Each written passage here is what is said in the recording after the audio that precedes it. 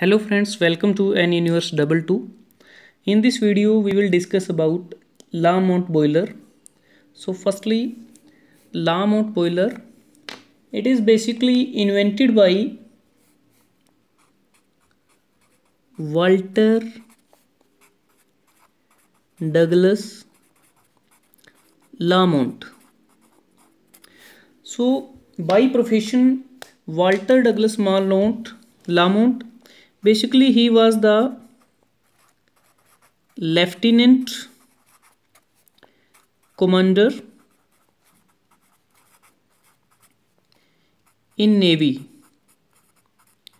and also an engineer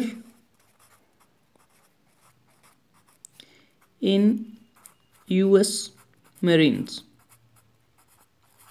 So basically Walter Douglas Lamont, he brought the concept of Lamont from paper to existence.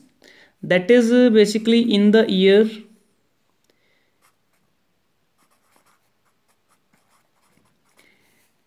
1925, and at that time the Lamont boiler, basically that is the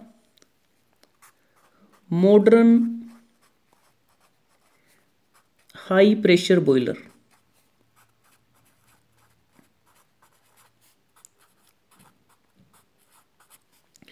And also it is the water tube boiler,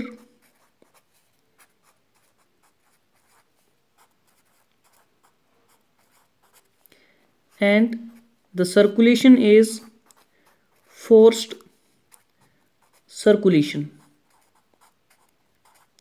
This forced circulation that is provided with the help of a pump, and this pump that is generally driven by the steam turbine,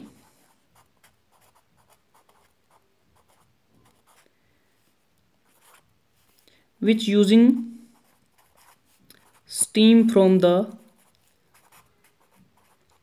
boiler. Sometime for emergency cases, this pump is electrically driven.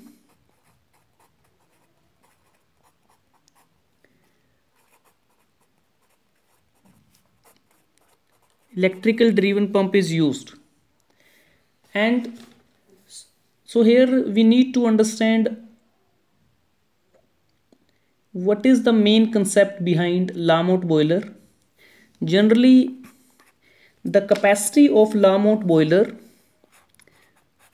that is about 50 tons per hour.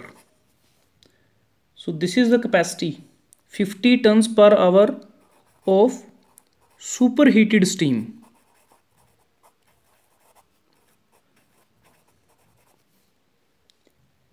And the pressure at which this superheated steam that is produced at a pressure 170 kgf per square centimeter. So this is the pressure, and the initial design of this Lamont boiler, that is lighter, safer and higher rates of heat transfer and evaporation per square foot as compared to that of standard water tube boiler. And here one thing is very important, we need to know, during World War II,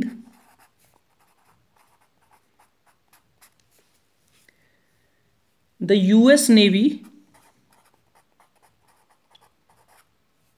used and relied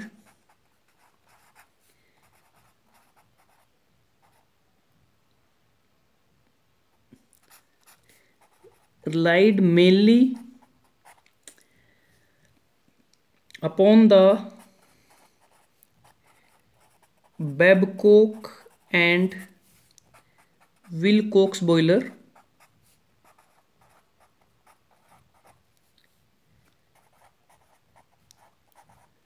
which were used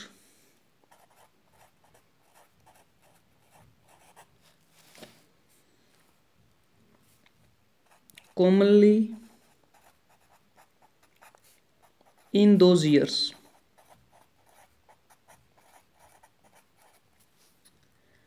And also on the other hand, thousands were built in Europe and many German and Japanese ships used Lamont boiler. And here now I want to discuss the main principle of Lamont boiler. The principle of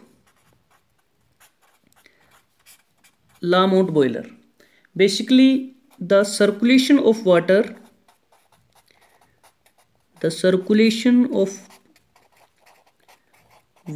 and steam mixture takes with the help of an external pump which supplies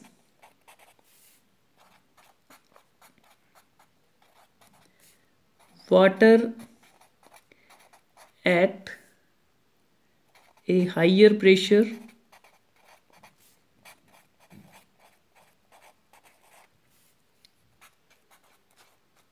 than in a natural circulation boiler. So the main motive here, by providing the forced circulation, that is providing with the help of a circulating pump. And here I want to say something about the working of Lamont boiler. About working of Lamont boiler.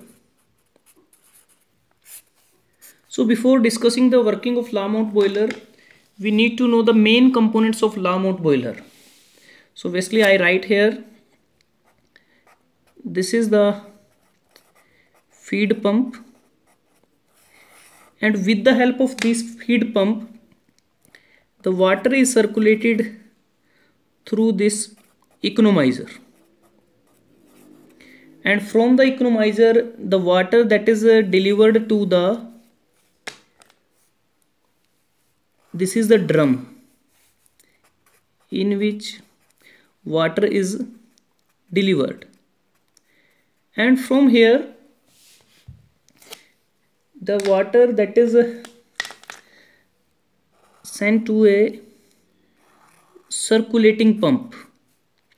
This is the circulating pump, and from this circulating pump the water that is supplied to the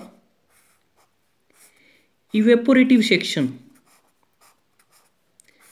and at this evaporative, this is the evaporative section,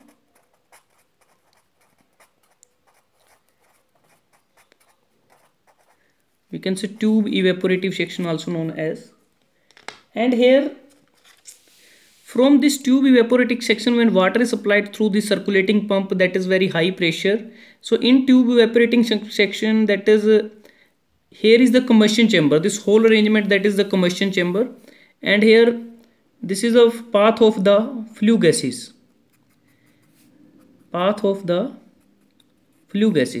and the heat from the flue gases that is also used for heating the water through the economizer. And here water that is converted into steam and water, here water is not completely converted into steam, but here the mixture of water plus steam that is supplied to the drum, and here this is the steam and water that is delivered to the circulating pump. But from here there are some water particles which are suspension in the steam. Then further this water, this steam that is sent to the convection superheater. This is the convection superheater. Basically this is convection superheater. So in convection superheater, mainly we need to remove the water particles and raise the temperature of the steam, and here we get the superheated steam by passing the steam by passing the wet steam that is passing through convection superheater. We get the superheated steam, and this superheated steam that is basically sent to the superheated steam that is applied to the prime movers. So this is the working, as we can say, with main components, how the circulation of the water and steam that is taking place in the Lamont boiler. So friends, in this video we have learnt about the basic introduction and history of the Lamont boiler, principle of the Lamont boiler and working of Lamont boiler. If you like this video, share with your friends and students. Thanks for watching. Don't forget to subscribe Anuniverse 22. Thanks. Have a nice day.